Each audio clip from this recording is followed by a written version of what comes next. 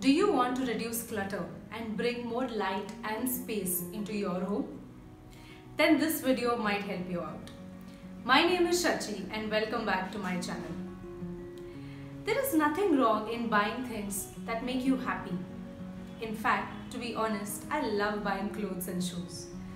But over the last 1 year, there has been a general shift in my mindset and I just want to own fewer things.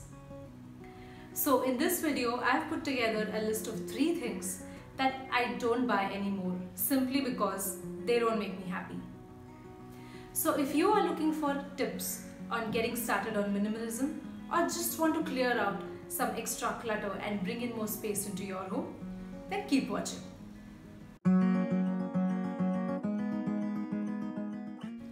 One of the biggest changes that I have implemented in my living space this year has been reducing the number of home decor items that I buy and use around the house. It is so tempting to pick up cute things and buy knickknacks when you travel, but eventually I would get bored of seeing them around and then look to buy new things. This cycle was never ending. So I've completely stopped buying home decor now. In fact, I prefer clean, open spaces. And if I feel the need to do up any space, then green plants are my choice of home decor. There is something so soothing and refreshing about having them around. They can instantly brighten up any space without making it look too overwhelming or crowded. In fact, I love this new change so much that there are plants practically in every part of my house now.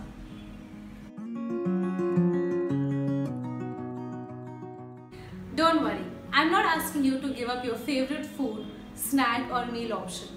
But by fancy food, I am referring to dips, snack boxes, cereal boxes, drink mixes and anything else that has been bought without thinking about its use.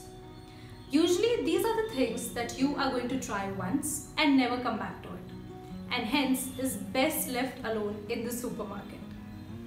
When it comes to food, I have realized that less is more and it's better to keep it simple. And this is the reason I have cut out all of it from my pantry, from my diet and from my home. A great tip that could help you out here is to try smaller portions or samples of the product to see if you really like it and if it fits into your eating habits and routine. Another tip would be to try out that ingredient in a restaurant or cafe before you bring it home.